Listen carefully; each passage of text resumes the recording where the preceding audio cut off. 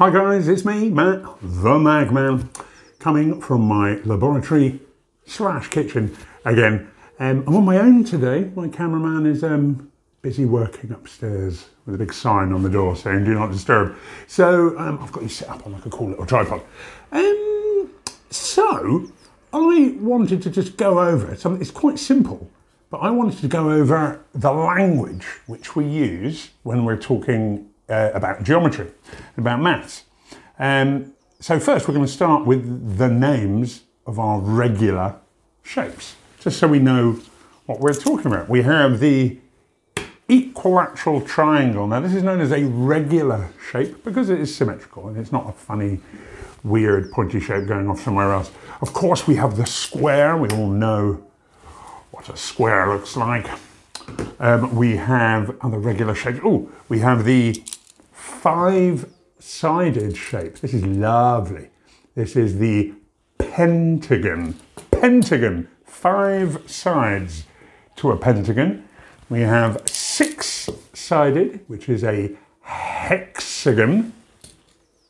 Hexagon, 6 sides to that one. And there's a big old daddy here, which I'm very happy I've got some of these. These are great. This is an octagon. Ooh, the octagon. Beautiful shape. 8-sided octa, a bit like an octopus. So these are called regular polygons.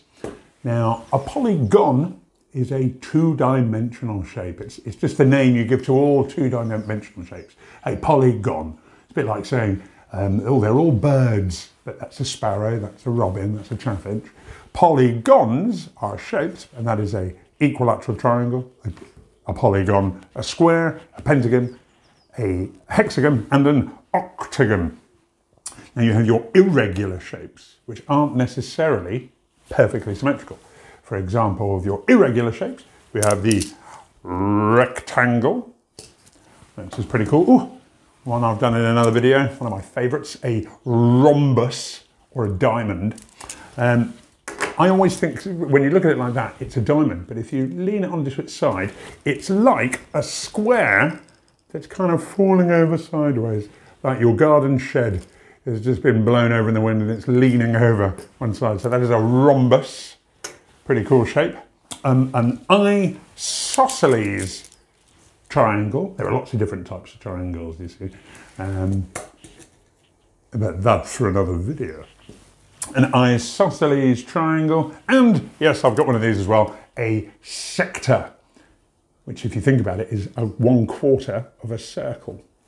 We can come and do another video on those as well. So these are called polygons. If you were to make it 3D, and by 3D I mean it's coming out at you, then it would be called a polyhedron. Polyhedron. So polygon is 2D. There's a joke in there about a deceased parrot, I'm sure.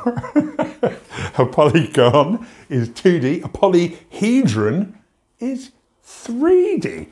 That's called a tetrahedron. So a square on its own would be a polygon.